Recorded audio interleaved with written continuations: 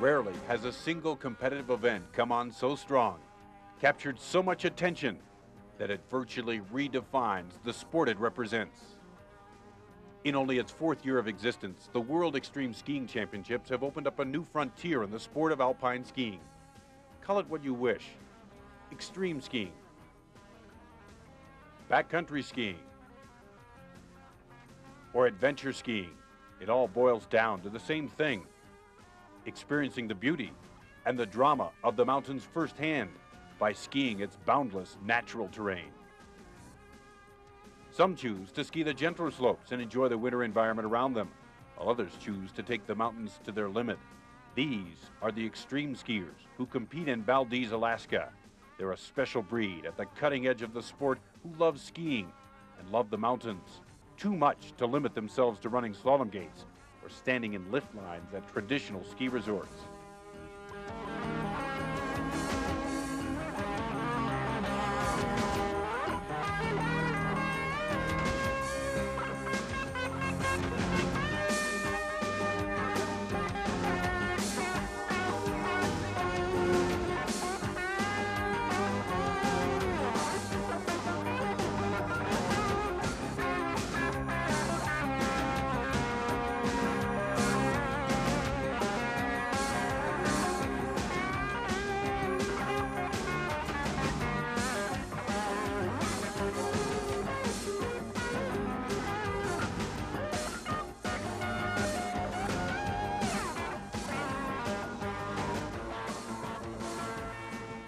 Extreme skiing has its roots in 1960s France, when pioneers first began skiing peaks that until then had only been ascended by highly trained and highly equipped mountaineers.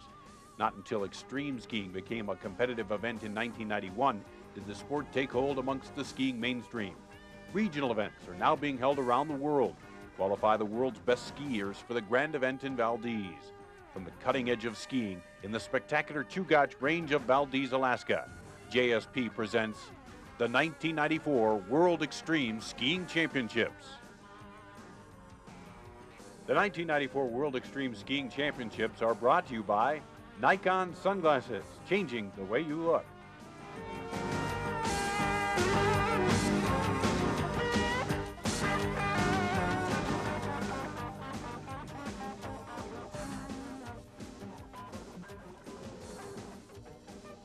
And by Sports Pep, nutrition products for athletes.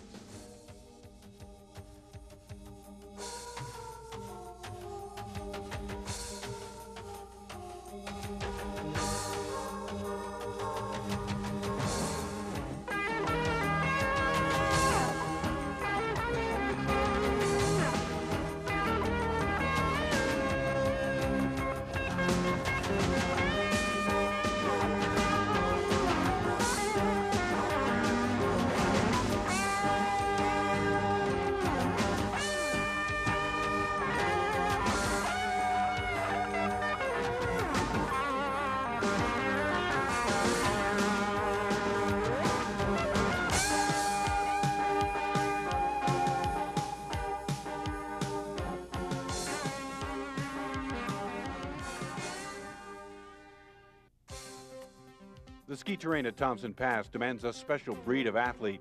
He must not only be a strong, technically proficient skier, but a mountaineer as well. This is a mountaineering environment, and extreme or steep terrain skiing, as people call it, is ski mountaineering. It's not skiing in a ski area. It's not like jumping off a cliff beside the chairlift at your favorite ski area. You have to use mountaineering practices of route selection and be aware of the objective dangers of cornice fall, avalanches, rock fall, cliff terrain hazards, and glacial hazards as well. The panel of 7 judges rates each skier on a scale from 1 to 10. The highest and lowest scores are thrown out to eliminate any potential bias. Skiers are judged in 5 categories: technique, fluidity, aggressiveness, difficulty of line, and control. Scores from runs on all 3 days are added up to determine the final results. Competitors who ski hard and fast are rewarded with high points for aggressiveness. And if the route they choose is technically demanding, involving tight chutes, extremely steep terrain, or difficult snow conditions, the skier receives high scores for difficulty of line. Jumping, also known as taking air, is not a separate judging category. but it often adds significantly to the difficulty of a line. The competitors must always ski within their limits. Severe penalties are imposed for losing control and for losing equipment such as skis and poles. Falling is considered the ultimate loss of control and can knock a competitor out of the competition. Air might not be a judging category, but that doesn't matter much to Dean Conway. The 30-year-old snowcat operator from Snow Valley, California, has a knack for seeking out what extreme skiers call sick lines, often leading him over 30 and 50-foot cliffs. Noelle Lyons of Boulder, Colorado, is back to defend her title as the '93 women's champ. Her background is as a World Cup ski racer. It's evident in her aggressive style, perfectly carved turns, and her love of speed. Not known for shyness, Noelle is a ski film star, landscape gardener, and a lead singer for a Colorado rock band called the Fornicators. Born and raised in Aspen, Colorado, Pete Bowers started skiing at the age of 3. Unlike his brother Tom, a U.S. ski team veteran, Pete's style emphasizes jump turns over carved turns, an excellent technique for extremely steep slopes and difficult snow.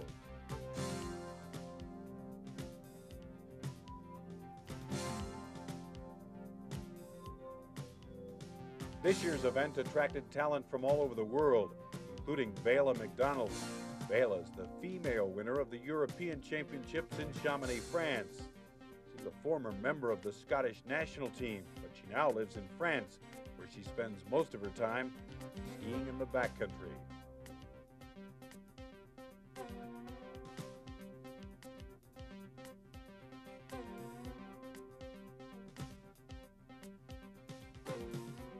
Jill Sickles-Matlock is in her first year of extreme skiing competition. She took first place in the U.S. Extreme Skiing Championships at Crested Butte, Colorado earlier this year. But Alaska's Chugach Range are a far cry from the mountains in Jill's home state. She's originally from Maine. Kim Reichhelm is another former racing standout, having competed on both the NCAA and pro circuits.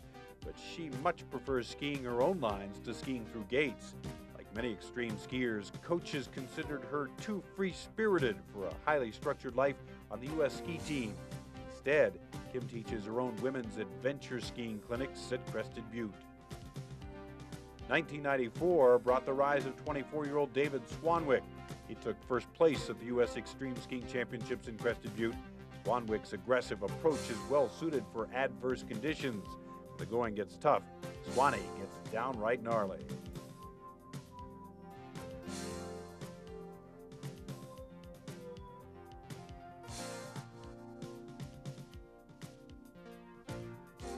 Jens Hoffmann of Munich, Germany is partially responsible for the growth of extreme skiing competitions in Europe, also known as off-piste skiing, which in English means off the trail. This year, Jens helped organize the first annual European Off-Piste Championships in Chamonix, skiing well enough himself to qualify for Valdez.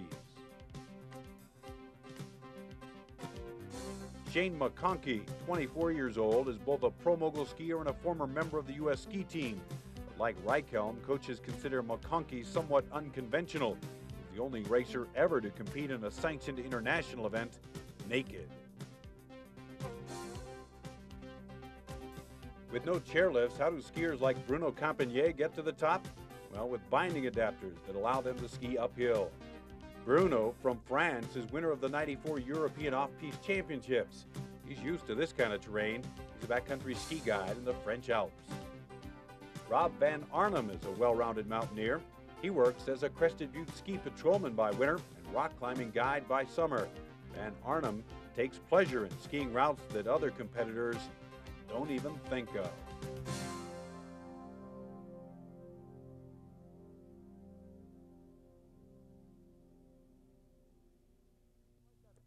In the world of skiing, 1994 saw a major role reversal. While Easterners in the lower 48 states were locked in an Alaskan-style deep freeze, Alaskans were reveling in lower 48-style temperatures. But for the ski mountaineer, that can mean rockier slopes, narrower chutes, higher avalanche hazards, and snow conditions that change by the hour. Here's what the skiers will face on Odyssey Mountain. A north-facing slope, 45 degrees in average pitch with a vertical drop of 1,600 feet. On day one of the competition, skiers have the option of skiing one of three areas: the North Ridge or Timid route, with opportunities for massive air into the main chute or main drain, pitches of up to 50 degrees. And there's the West Face or Prime line, laced with countless chutes and boulders. Right now we're waiting for the judges to get in position. Approximately 2 minutes, we're going to send our first forerunner down, and they can get a good look at them and see what the run's going to be like. The competitors have assembled on top of the mountain, and it's a few anxious moments before they make their run. The judges have out the binoculars and are spotting the competitors. They're ready for the competition to begin. Odyssey made a fine playground for the contingent from Squaw Valley. Dean Conway was second at the '94 U.S. Extremes, and last year's third-place finisher here. He's a connoisseur of fine jump turns and also of huge air.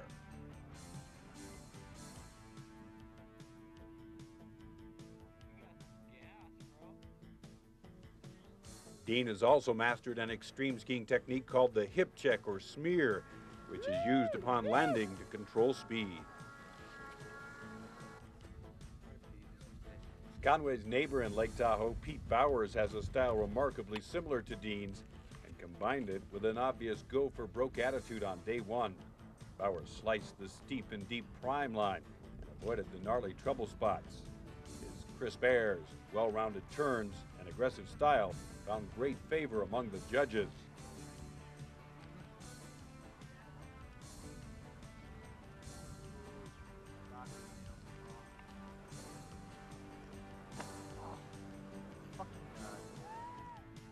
At the end of day one, Bowers was tied for second place.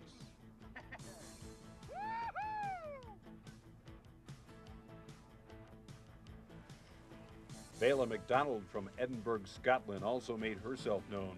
McDonald exhibited the strength and consistency that won her the coveted Women's European title.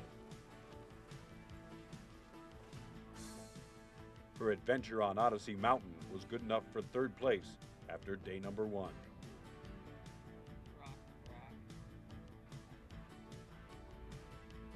"37-year-old Jim Conway from Salt Lake City, Utah, is one of the oldest competitors in Valdez, but he didn't let on to his age.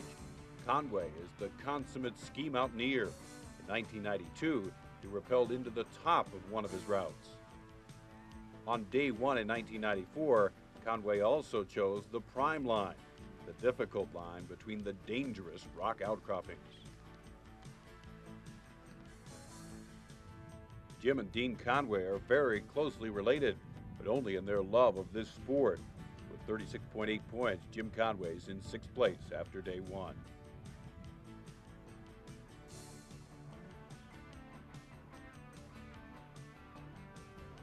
After several years as a judge, 1991 World Extreme Women's winner Kim Reichhelm was determined to make a comeback in 1994.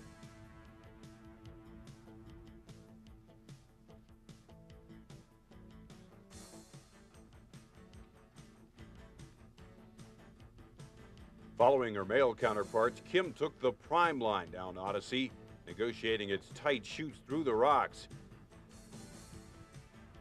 She was well on her way, finishing 14th overall, but first for the women.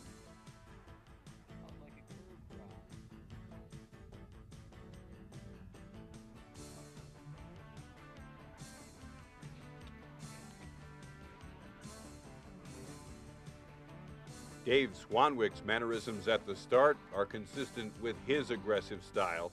The winner of the 1994 U.S. Extreme Ski Championships, Swanee hoped to be the first person to ever win both the national and world extreme titles. Like most of these extreme competitors, Swanee loves to ski in the backcountry. He prefers making precise turns to taking big air, and like all responsible ski mountaineers, always packs an avalanche beacon and a shovel in case of trouble. But there's no problem for Swanee on Odyssey as he skis to a tie for third with 40.4 points. All these competitors love skiing, but Dean Cummings of Telluride, Colorado, or is that Santa Fe, New Mexico, is the biggest junkie of them all. He does whatever it takes to access backcountry terrain and is often hiked to the top of the peak before the competitor's bus even arrives. Featured in many ski films, Dean is determined to win the world title after placing in the top 10 the past 3 years. See the cliffs below Cummings? That's called exposure. If Dean falls, he gets hurt, but he's more concerned about being aggressive, skiing a clean line. That's called self-confidence.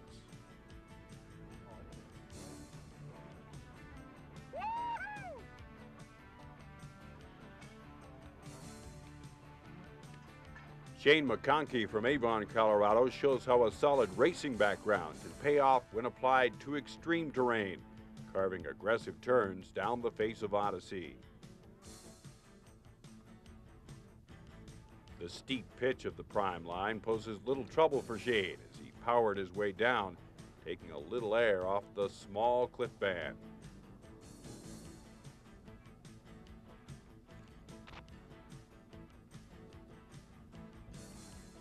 McConkey's grit and determination has been evident at several international ski competitions.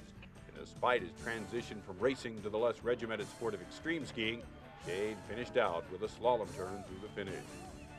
After day one, McConkey in the lead with 41 points, followed by Dean Conway and Pete Bowers. Swanwick and Cummings tied for third. Kim Reichhelm regains her championship form to lead the women with 34 points. When we return, day two, 27-mile glacier. The warming trend at Thompson Pass intensified on day two, and so did the competition. The challenge 27-mile glacier, an imposing peak featuring an average pitch of 35 degrees over a 2,600 vertical foot drop.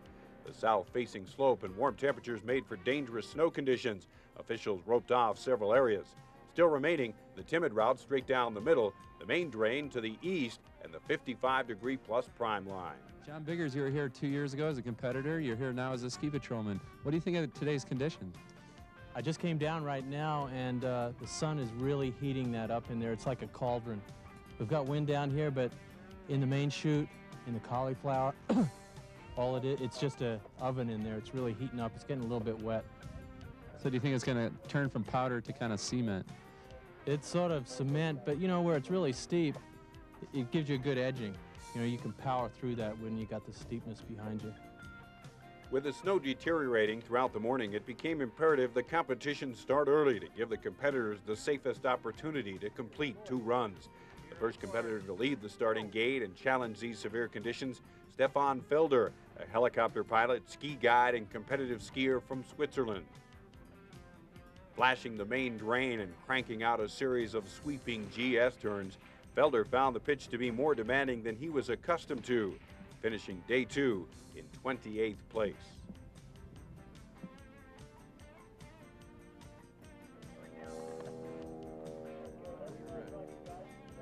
Canadian Kelly Booth made her debut at the World Extreme Skiing Championships. Hailing from Whistler, British Columbia, she showed the technical strength that makes her the top pro racer at Whistler Blackcomb Ski Resort. She took on the challenge of main drain, using good giant slalom turns to maintain stability and balance through the steep section.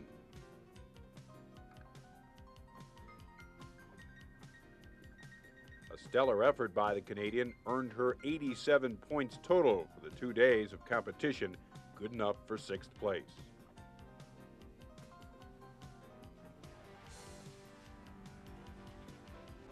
After a trying first day, New Zealand's Paul Ahern tried to redeem himself by descending the timid route down 27 Mile. The grabby snow prevented Paul from his appointed mission, pre-releasing his binding. All is not lost for Paul, though. He hurried to put his ski back on and finished the day with a disappointing 53.6 points, giving him a 2-day total of 74.2. The winner of the first U.S. Extreme Ski Championships, Dean Conway, is currently tied with Pete Bowers for 2nd place.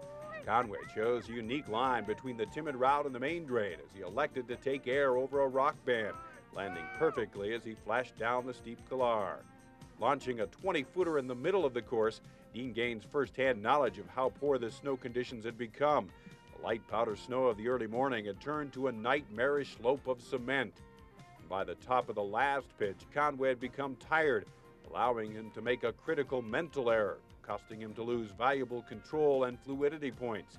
He lost a ski pole, a capital offense in extreme skiing. As some local Alaskans looked on, Tahoe City's Pete Bowers took a creative route from the start, dropping him into the prime line. This emptied out into a rocky mound just above the judges' stand called the Mons Pubis, an appropriate description coined earlier that morning by snow safety coordinator Chris Stetham. The dramatic line earned Pete a two-day score of 120.8 points and sole possession of third place. Sitting in third for the women after day one, Vela McDonald of Scotland kicks out of the start on her way to attacking the main drain. Slicing the thick cement like it was butter, Vela did not let snow conditions affect her run as she blazed ahead of the other women with a two-day score of 105.4 points. U.S. Extremes winner and Crested Butte ski instructor Jill Sickles-Matlock selected to ski conservatively down the main drain. Sickles-Matlock utilized a different technique, double pole planting, to initiate her turns. She relied on her racing background to carve strong turns down the 35-degree pitch. She scored well in fluidity and control and conquered 27 Mile Glacier, but only placed fifth after day two. As the day progressed, the conditions changed from a wet, heavy snow to a hard, crusty nightmare. We'll be back to see how these conditions affect the final competitors of day two. The scene at 27 Mile Glacier on the afternoon of April 3rd was more like spring break at Daytona Beach rather than the typical Alaskan April. Olympic gold medalist Tommy Moe caught a helicopter ride to the top for an afternoon of backcountry skiing, while some competitors elected to catch some rays. And unlike Daytona Beach goers, these sun worshipers like to earn their tans and their turns. Jim Conway was one of the first to grapple with the increasingly challenging snow conditions. Jim is a connoisseur of backcountry skiing, spending 5 months a year touring the world in search of the prime line. Conway's method of operation is to keep the skis on the snow and work the steep lines rather than catching big air and soaring over the obstacles. The technique kept Jim at the top 10 with a two-day total of 113.7.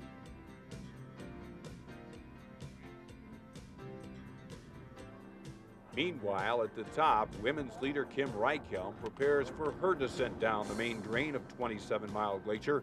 Her experience in teaching extreme skiing at Crested Butte is a big asset here in Valdez. Choosing a similar line to Conway, Reichhelm has a more difficult time negotiating through the steep rock section at the bottom. It caused Reichhelm to lose valuable points and dropped her out of first and into third place. Having his game face on since early in the morning, Crested Butte's Dave Swanwick chose the most radical line on day two. The prime line was eaten up by this warrior as he turns easily on the 60-degree pitch with no room for maneuvering or mistakes. After negotiating his sick line, Dave sets up for a casual leap off a 30-foot rock, floating like an eagle to a soft landing only to wait for the avalanche to pass before finishing his route down the mountain. Ketchum, Idaho's Kent Kreitler won the 1993 U.S. Extreme Championships. He's making his first appearance here at the Worlds. At Crested Butte, after a disappointing first day, Kreitler decided to forerun the final day of the U.S. Extremes, wearing nothing but a fanny pack and a smile. But on day two, Kreitler's smile comes from the sheer excitement of skiing lines that no one wants to take. Catching big air and landing on a small rock outcropping, Kent scores well with the judges and lands himself in fifth place with 115 points. Jens Hoffmann from Munich, Germany has dedicated his life to promoting the sport of extreme skiing. He helped organize the first European Extreme Skiing Championships. Skiing the terrain smart, Jens opted to side slip into position before jumping off a cliff in control rather than risk a potential fall into the rocks. This tentative approach left Hoffmann in 25th place with a score of 94.2.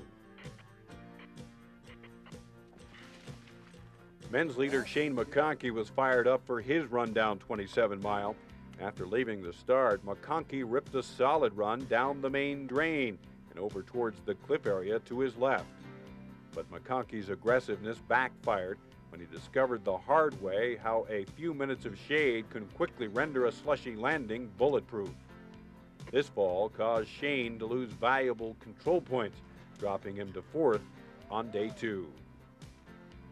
U.S. Olympic champion Tommy Moe looked on as extreme skiing's youngest contender Seth Morrison dropped in. From Gunnison, Colorado, Morrison, the second-place finisher at the '93 U.S. Extreme Skiing Championships. After a disappointing 9th at the Worlds last year, Seth was determined to break into the top 3 by skiing an aggressive line down the steep chutes and into the tight rocks on the skier's left. Morrison's impressive skiing didn't help him earlier this season when Crested Butte ski patrolmen caught up with him during the first day of the season to confiscate his lift ticket. One of those ski patrolmen was Rob Van Arnhem. He claims he was only doing his job. Of course, Van Arnhem is known for losing his temper on powder days when others snake his favorite stash.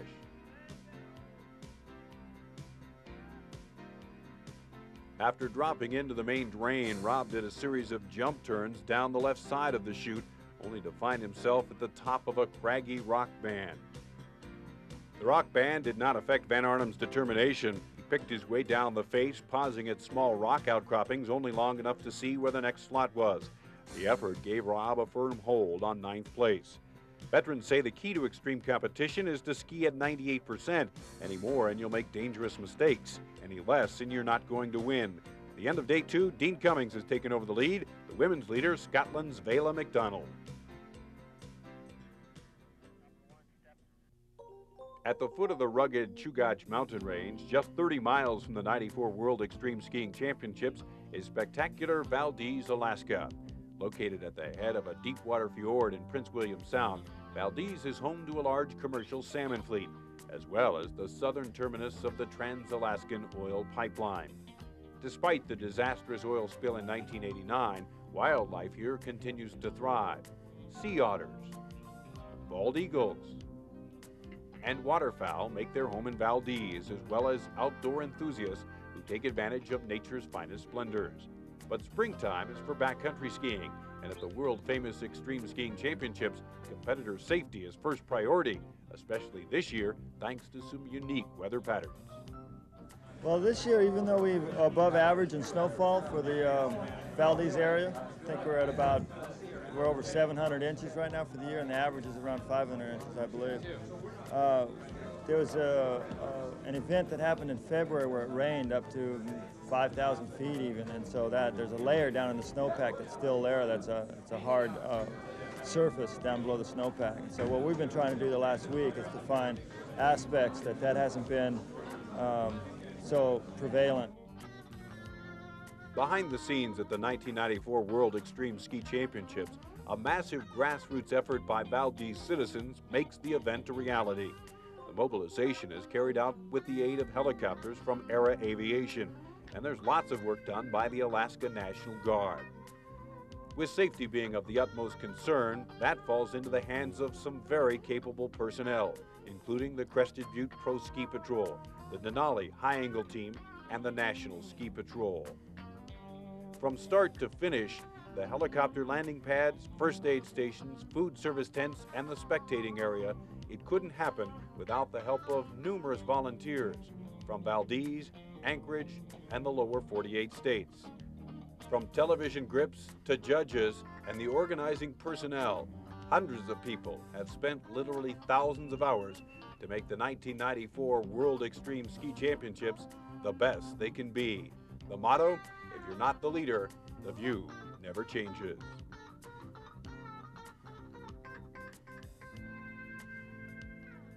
For the competitors, the event is very intense, but for the spectators, it can actually be quite relaxing. Okay, the lawn chair technology at the extremes, what are your thoughts? Better bring them. You're going to be out in the snow watching, you want to be comfortable, bring a good chair with you. What are the features you look for in a lawn chair?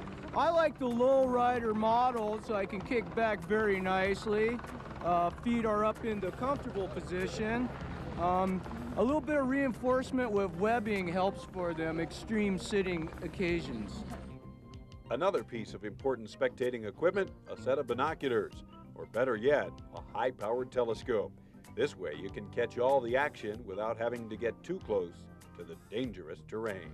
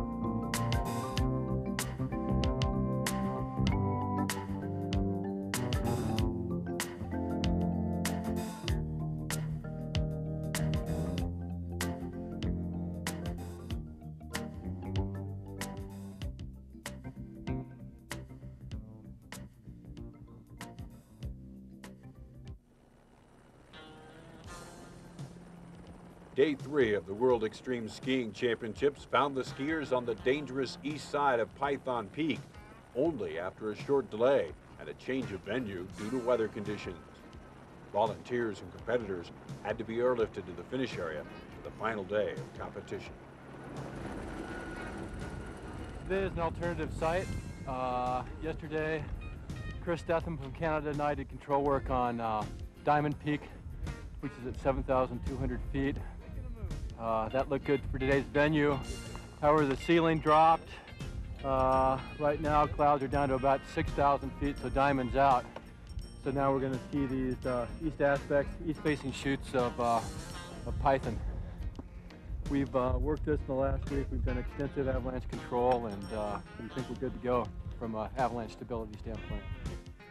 With the fear of avalanches being lessened, the competitors were allowed to ski any line they wished. What was facing them was a pitch of 55 degrees and a vertical drop of 1,000 feet. Many would ski the bed surface of the main avalanche path, which was very firm underneath, but with 4 inches of velvet-like powder on top. The strongest skiers would choose to pick their way down the main spine, taking various quantities of air despite an extremely unmanageable wind-packed crust. The judges would be looking today to identify those competitors that, in the words of head judge Chris Leveroni, showed total dominance over the snow conditions and terrain. First up, Pat Campbell from Olympic Valley, California. Pat's used to the variable snow conditions. He hails from Squaw Valley, known for its heavy wet snow, Sierra cement. Campbell chose to take some air before working the avalanche slide path.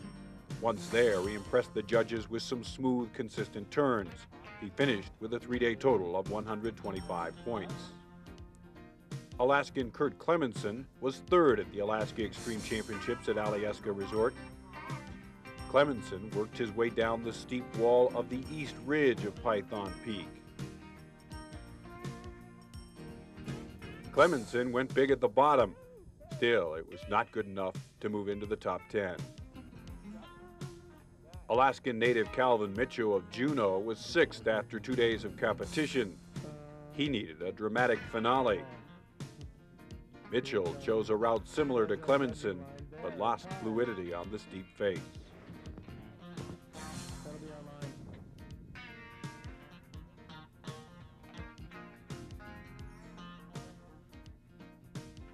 Even with a strong jump at the bottom, Mitchell could not make up lost ground and finished the competition 7th. Another Alaskan favorite, Darren Mattingly, took first place at the Alyeska Extreme competition. Darren is a unique individual who also competes in snowboarding. He finished 2nd at the World Extreme Snowboarding Championships 2 years ago.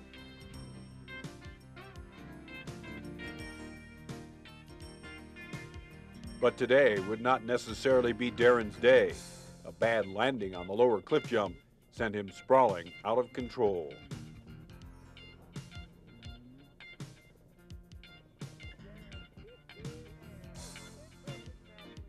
Mattingly finished in 15th place.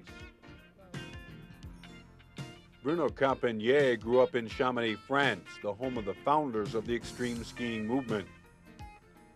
Campagnier shows the bomb-proof style that earned him first place in Chamonix in the European Extreme Championships.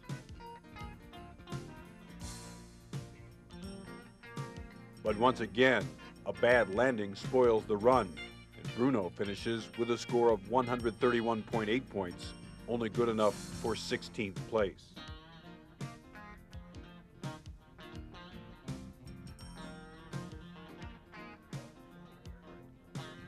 Colorado's Rob Van Arnhem is currently in 9th place. The ski patroller is known for his aggressive style and cool head in the face of grave danger.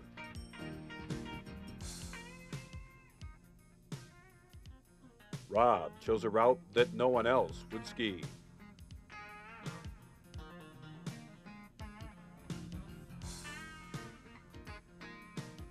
The line offered Van Arnhem opportunity to catch not 1, but 3 airs. In the end, Van Arnhem moves up to 6th place.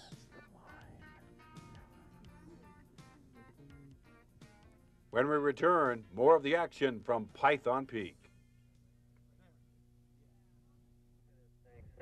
We're on the north side of Python Peak, and with me is Brian Teal, my Sherpa. Brian, how do you have us tied in here? Got a 50-foot rope with some snow anchors on one end and a large boulder tied off on the other, and it should hold us from either side, hold us on from either side of this ridge, and we're not going anywhere. Yeah, well, we've got right around us, you'll see a lot of big clumps of snow here. Ski Patrol came in here 2 days ago and let off this massive slide. Looks about a kabillion tons of material came right off the top. 1 5-pound bomb did it, brought it all the way to the bottom, making for some really nice ski conditions. It was beautiful getting down here with our 80 pounds of gear, and we're going to have a great competition today. Let's take a look. Shane McConkey from Avon, Colorado is looking to regain his form after taking a tumble down 27-mile glacier on day number 2. McConkey chose the difficult route down the spine of Python Peak, which meant having to dice the heavy-set crust with strong jump turns. A tiring task, even for one of the best free skiers in the world.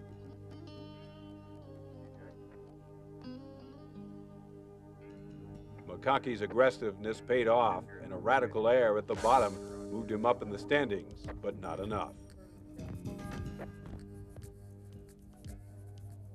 Female competitor Jill Sickles Matlock continued a strong display of her technical skills.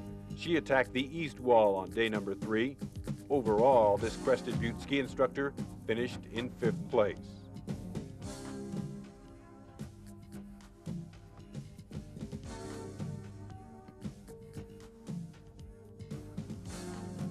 Back on top, 37-year-old Greg Morris from Anchorage, Alaska showed how scary it can be when a skier makes even the slightest mistake. Morris did regain his form in the lower section of the mountain, but finished out of the money in 17th place.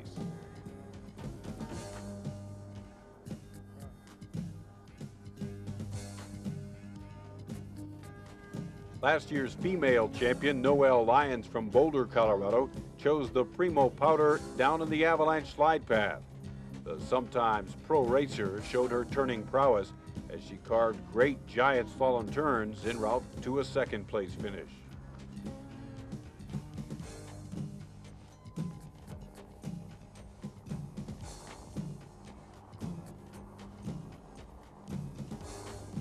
Trying to catch the leaders from third place is no easy task, even for Pete Bowers of Squaw Valley. Pete stayed true to his form with strong jump turns down the face, catching air when he could. But in the end, Bowers had to air it out in the true Squaw Valley tradition, and even that wasn't enough.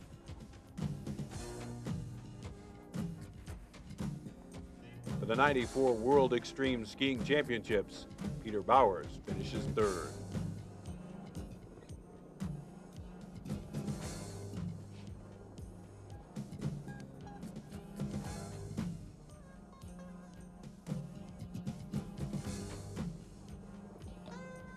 Current women's leader Vela McDonald continued to show her dominance over the women's field. Her power and consistency were evident all through the contest, and Python Peak was no different. With a three-day total of 143.2 points, her style proved to be a top-winning combination in the judges' eyes. Former World Extreme Champion Kim Reichel knew that she could not catch McDonald on her last run. She elected to go for a powder run rather than risk getting hurt with a more gnarly route.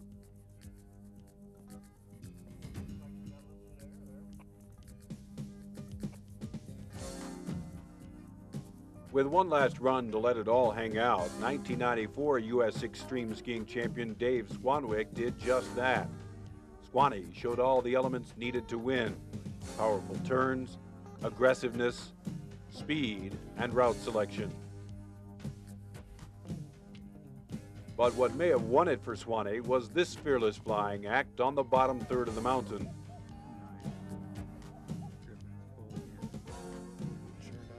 With the win, Dave Swanwick becomes the first person to ever win both the national and world extreme skiing titles.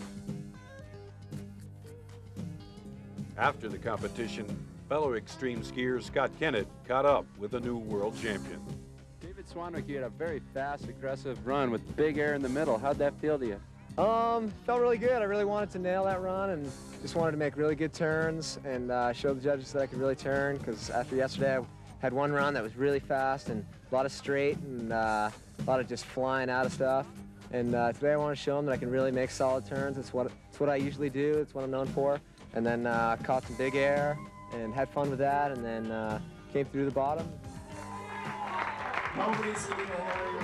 Later that evening at the Sugarloaf Village Inn in downtown Valdez, the new world champions were crowned: Dave Swanwick and Vela McDonald.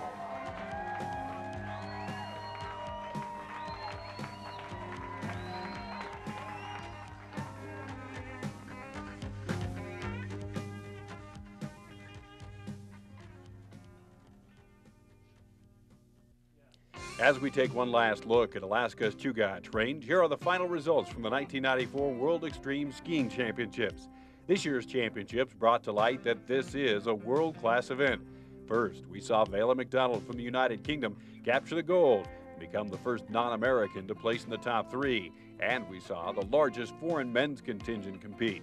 In its short tenure, the World Extreme Skiing Championships has seen the sport evolve from one being a friendly competition of just the hot backcountry skiers to today, where the rewards are greater. Many of the competitors train all season to prepare for this competition. And what do the competitors do on their day off? Ski, of course. Here are the winners of the '94 World Extreme Skiing Championships enjoying one last day in the land of the snow gods, Valdez, Alaska. As always, safety is a concern. This year, with a proper training and expert snow safety work, 35 competitors, judges, safety personnel, television crews, and volunteers took over 250 runs down pitches of up to 55 degrees without one single person receiving so much as a scratch, and a testament to the fact that this is a serious form of competition, and the competitors and the supporters are serious that is here to stay.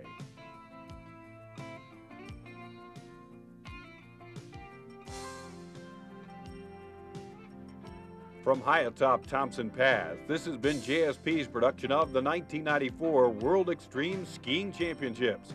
The '94 championships have been brought to you by Nikon Sunglasses, changing the way you look.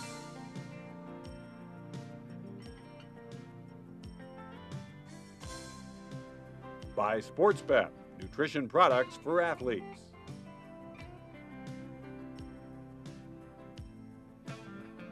By Outside Magazine and their new Outside for Kids.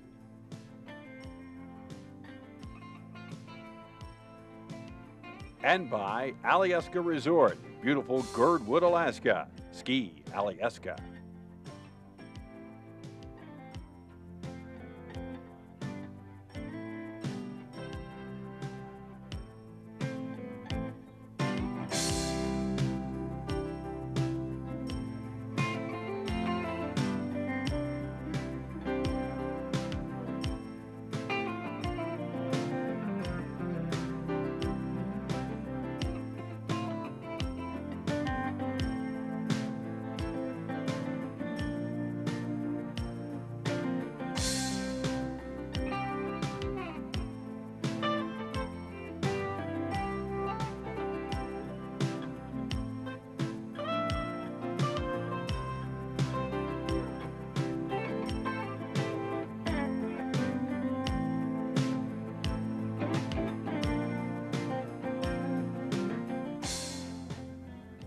This has been a JSP International video production in association with Prime International.